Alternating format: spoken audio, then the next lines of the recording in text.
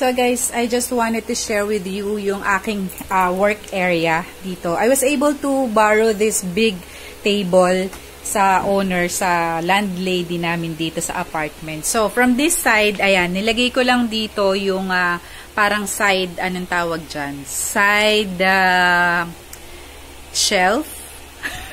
Parang ganyan. So on top of the shelf, we have this, yung aking lamp. So, yan, sinisindihan ko siya pagka naglalagay ako ng essential oil dyan pagka I just, you know, want to feel good. I want to, you know, good, I want to let the good energy flow. Ayan. Tapos, andito si Luna. There's si Dandy, si Lilith, at saka si Benny. And then, this is Daniela, the baboon. Tapos doon sa sulok, andun yung mga tarot cards ko, tarot deck, and ang aking Kindle. And then, ito nga yung pinakita ko a while ago, yung aking lalagyanan ng mga yarn and crochet stuff. And then, andito yung aking mga books, mga planners and everything. Ayan, medyo cluttered pa siya, medyo magulo. And then, I have the photo of my daughter, my photo. Tapos, ito yung iPad. So, I still have this iPad pagka nag-exercise ako, nandiyan naka-download yung aking bar workout. So, ayan. And then, my laptop here.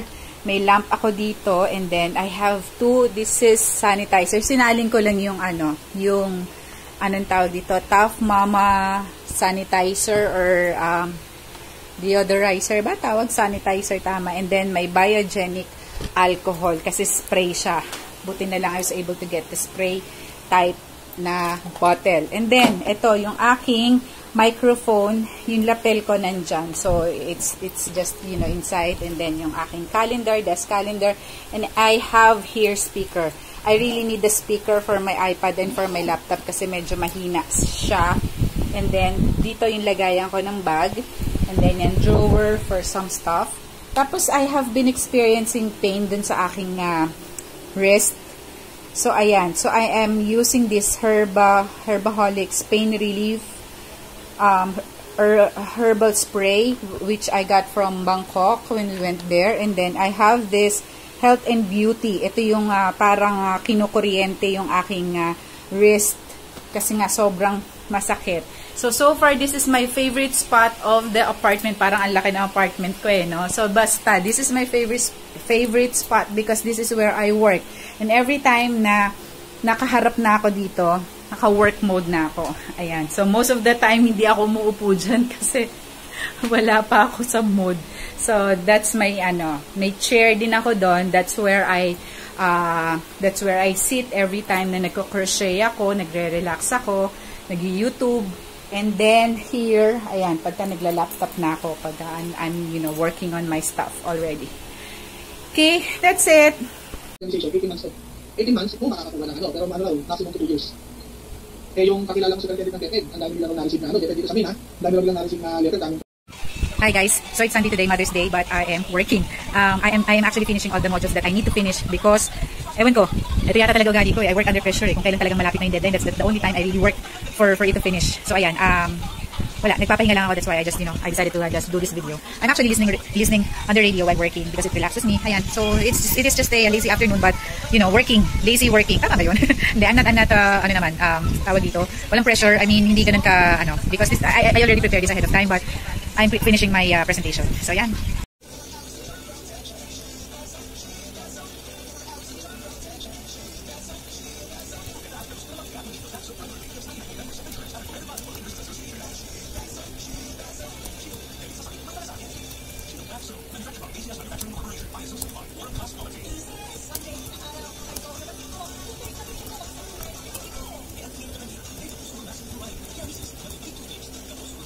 Hi guys! Welcome back to my channel, Cooking Ina's Kitchen. Kumusta kayo mga kakuking ina, kakuking ama, kakuking anak, at kakuking ina niyong lahat? So, good morning guys. So, it's Monday today, May 11.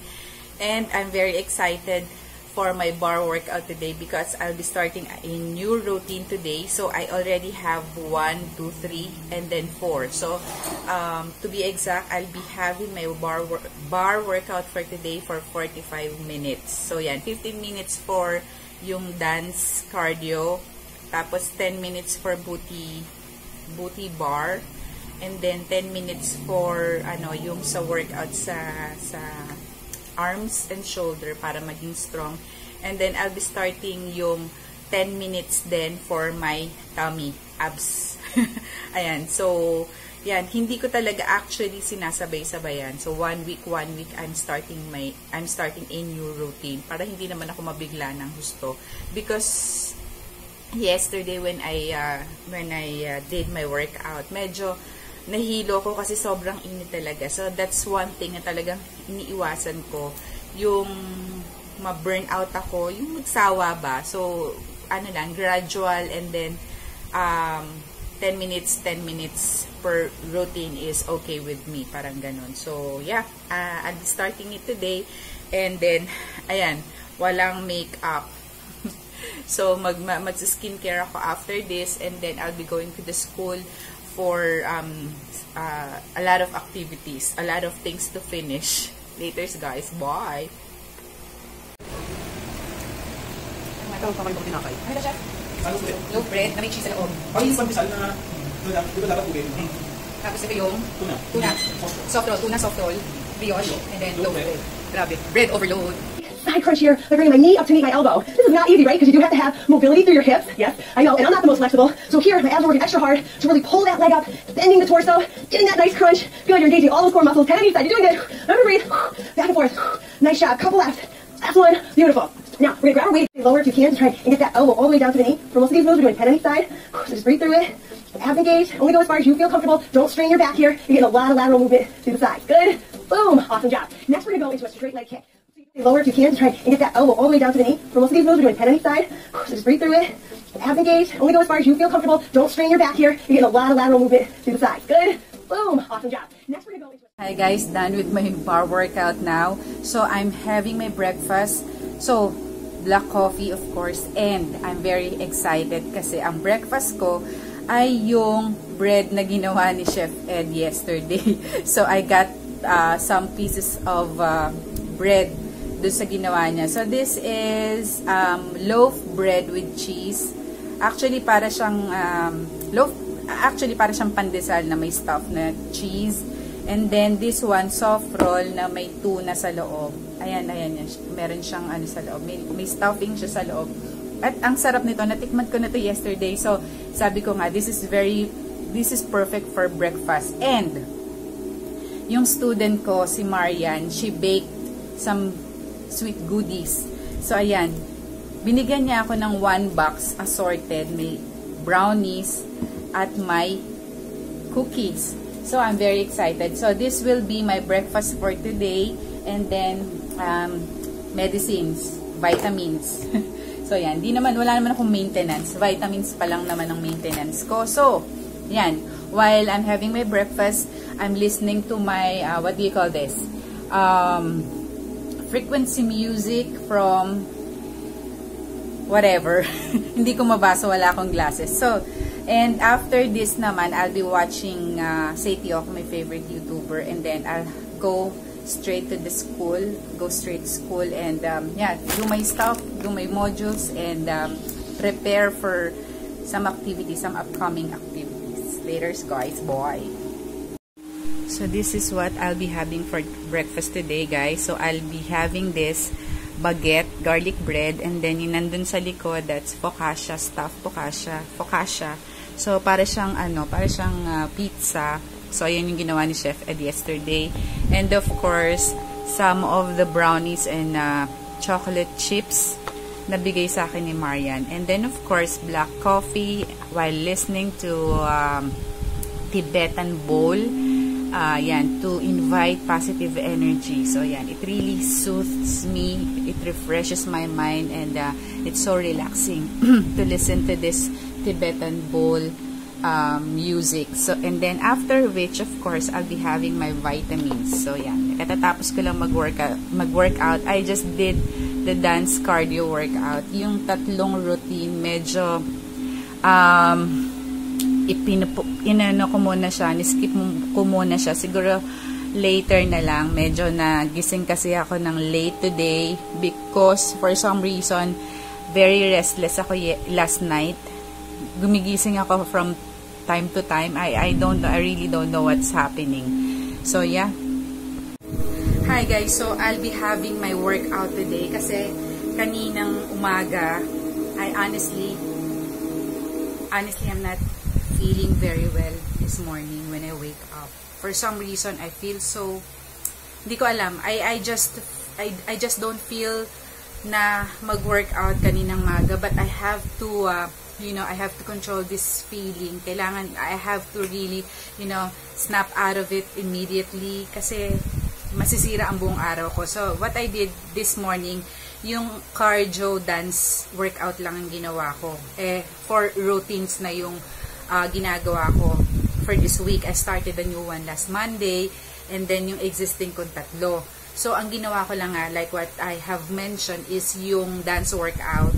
Tapos ngayon kung hapon itutuloy because after I work out, I took my breakfast and then prepare and then went to school to prepare my materials for tomorrow's webinar, for tomorrow's online lifestyle masterclass. So kailangan kong, alam niyo yun, kailangan gawin ko lahat ito kahit na iba yung pakiramdam ko, masama yung pakiramdam ko.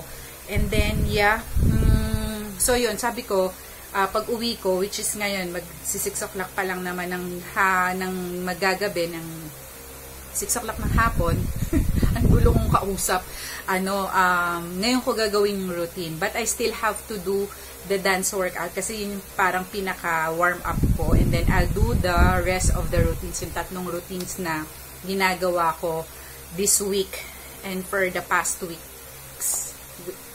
So, ayan, start na ako. Hello, Sir Rusty. Baka lang dito, sir. Ano pa tayo, sir? Kapag may dito tayo.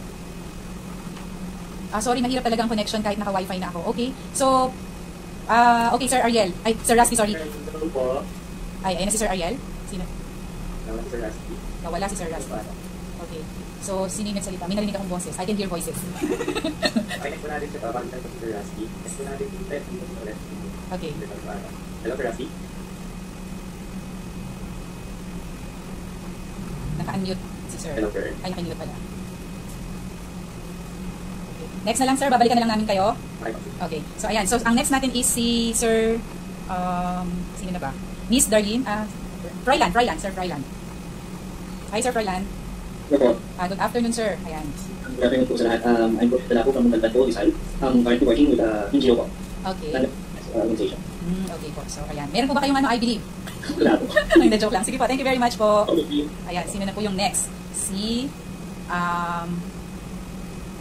Miss, sino na ba? Ito, Sir Ange ba? Kasi hindi na siya sunod-sunod eh. Miss Darlene po. Darlene. Ayan, sorry. Darlene Faith. Hi, Chef. Hello. Good afternoon, Miss Good Darlene. afternoon. Ay, video. Yeah, yes, meron po. Hi, hello. I'm Darlene from General Santos City. I'm working as a freelancer po. Freelancer ng ano, ma'am? Bali, quality checker po ako ng mga webinars or online seminars. Okay. US-based company. Ako. Alright. Thank you, Miss Darlene. Welcome. Ayan, balikan natin si Sir Ariel Enrique. I hope meron na yung kanyang audio. Okay na yung kanyang audio. Sir Ariel? Ayan. Parang wala pa din. Yes, sir.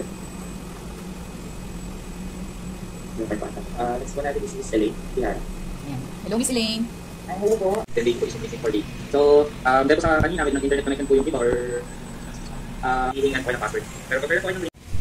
Good morning, guys. So now it's Friday. Tapos may bagyong ambo dito sa Kabikulan, sa Camarines Sur, Norte. Basta sa buong Bicol. So ayan, yan ang kondisyon namin ngayon dito. Ayan. Actually, hindi naman ganun kalakas. Sabi nga daw kasi lumihis na yung typhoon ambo. So ayan. So andito lang ako ngayon sa veranda. Plano kong mag-crochet, mag-ganchilyo, and this place is just, perfect. Kasi mahangin. Hindi naman umaampis yung ulan dito. So, I'm just going to enjoy my time here. To richness that I dreamed of, it's gonna happen. I will do what I can just to be a better man. He's getting higher. I feel that I'm on fire. The world is my desire. I feel that I'm on fire.